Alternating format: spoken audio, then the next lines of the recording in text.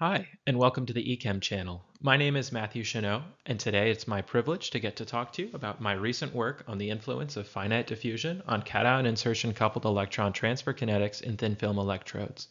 This work was published earlier this year in the Journal of the Electrochemical Society.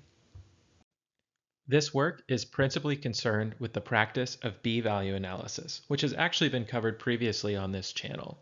If you're interested, I recommend checking out tutorial 17 as a complement to this video. In my own words, p-value analysis is a technique which may be applied to voltammetric data. In it, you look at the relationship between peak current and scan rate, represented here. Typically, this value will vary between the extremes of 1/2 and 1, with each of those values corresponding to specific diffusion conditions. Firstly, we have a b-value of 1/2, which is representative of semi-infinite linear diffusion. You might recognize the scan rate to the 1/2 power from the Randall-Sevich equation. Alternatively, a b-value of 1 is representative of a capacitive adsorption process, and you might recognize this scan rate to the 1 power.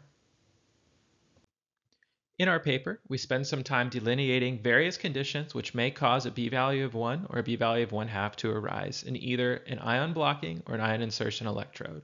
However, the main concern of the paper is not with what happens at each of these extremes, but rather what may cause these intermediate b-values between 1/2 and 1 to arise. While b-values of 1/2 and 1 correspond to specific diffusion conditions, the meaning of these intermediate b-values is still open to some interpretation, which we wanted to explore further. To that end, we developed niobium oxide ion insertion electrodes for lithium-ion electrochemistry. For this application, we used orthorhombic niobium oxide thin films. Niobium oxide was chosen because it can intercalate lithium ions via a solid solution mechanism for the first lithium per niobium regime.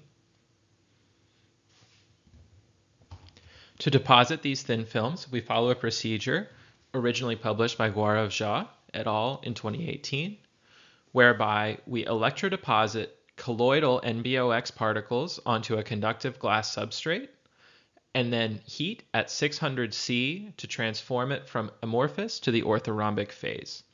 This heat treatment and drying results in a cracked morphology, which can be seen here in the optical microscope and SEM images. Once we deposited our thin films, we looked at the cyclic voltammetry response as a function of two main variables, film thickness and scan rate. This figure is a qualitative representation of the cyclic voltammetry response evolving with respect to both of those variables. As you can see, increasing either variable causes a migration, specifically of the cathodic peak, which quickly exits the potential window. Unfortunately, we are not able to expand the potential window further due to the limitations of the conductive FTO substrate. However, we can also see a relative symmetry in the effects of increasing either film thickness or scan rate. We then attempted to quantify the effects of these variables by looking at the b-values. Here is a representation of how the b-value evolves with respect to film thickness. We look here at the b-value over the total scan rate range, as well as break out into the slow and fast scan rates. As you can see, we can actually tune the b-value to completely traverse this region between the two theoretical extremes of b equals 1 and b equals 1/2, solely as a function of the variable film thickness. Additionally, we were surprised by the appearance of b-values below the theoretical limit of 1/2. In order to examine these trends further, we began to construct a digital simulation. In this work, we construct a numerical simulation of cyclic voltammetry in a thin film based on diffusion in one dimension. In this model, we represent our thin film as a series of finite elements with even x spacing in one dimension. At the electrode-electrolyte interface, we vary the concentration of lithium ions as a function of the time step. The rate of change of potential with respect to time is given by the sweep rate. Once we have our surface concentration, we then model diffusion into or out of the film based on the Crank-Nicolson approach. After the diffusion modeling, we then take the concentration gradient at the surface and use it to back calculate the current value for the given time step. This process is then repeated thousands of times to model a single voltammogram. there are a series of assumptions which are made which are important to understand to put the results in context. The first assumption we make is constant diffusivity in the solid phase.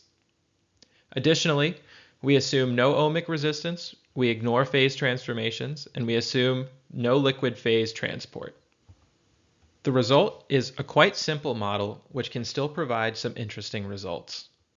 Here we have example voltammograms which were determined using similar parameters with the exception of scan rate.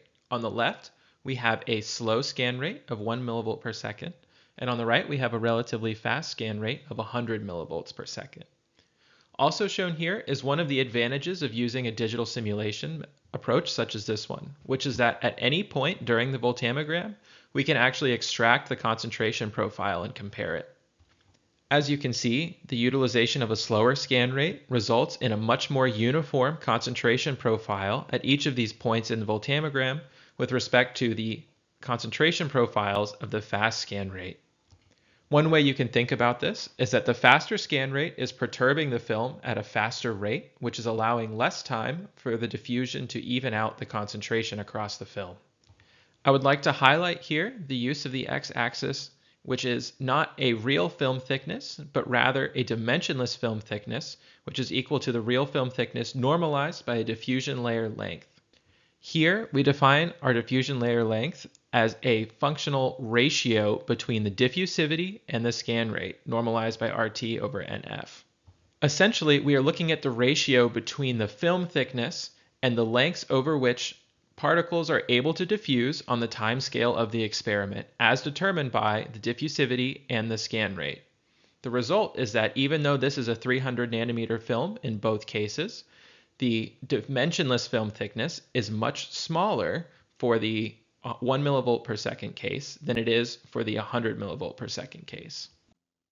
Finally, we look at how the B value varies as a function of this dimensionless film thickness both in the experimental and simulated cases. In both the experimental and the simulated voltammograms, we see a generally self-consistent trend in the relationship between B value and dimensionless film thickness, which does traverse the space between B equals 1 and B equals 1/2. The takeaway here is that it does not matter which you change between scan rate and diffusivity, but rather the ratio of the two, which determines the dimensionless film thickness, and in turn determines the B value response.